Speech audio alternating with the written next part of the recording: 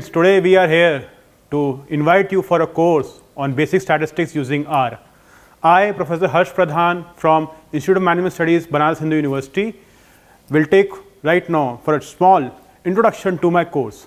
So first question which we get is, why study statistics? What is the need of statistics? Now, as you can see in today's world, lots of data is there everywhere. And let it be IPL match, let it be poll processing, let it be elections, whatever it is, news, you see that data is everywhere. So now we have to make sense of the data. So from consumer market to hospitals to public health, everywhere the data is required. And when you take some decisions, always people say, are your decisions data driven or it is just your gut feeling?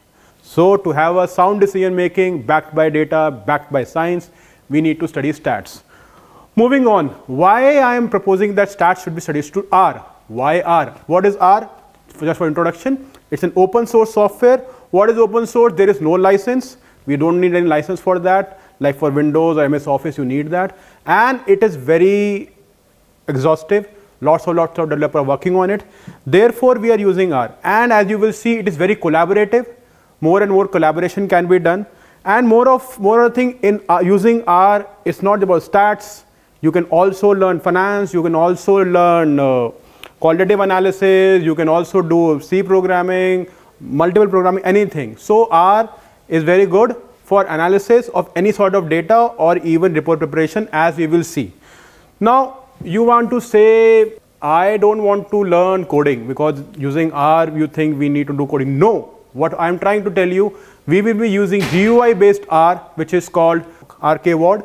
And that will be used to demonstrate how to use stats. It will not be a statistics course where I will just tell you, okay, find the mean, find this, find that and everything. No, it will be much more than that. We will use software primarily to demonstrate the usage of those concepts. Okay. Now there are many open source softwares like Jamovi, JASP. As you can see, we will go ahead and in the slides which I'm showing you right now, you can see that. But I have selected this software for this course, which is R based and can be used ahead. Now coming to the components of the course are very easy. It's why stats, then basics of stats, then basics of R, then what is normal curve, what are general tendency, what is dispersion, those sort of things.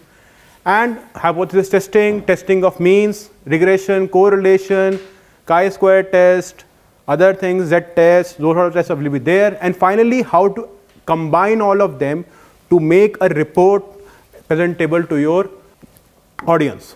So in nutshell, it is an 8-week course giving you 2 credits, and hence I invite you again for this course, which will be very nice, and obviously we can build on it later. Thank you.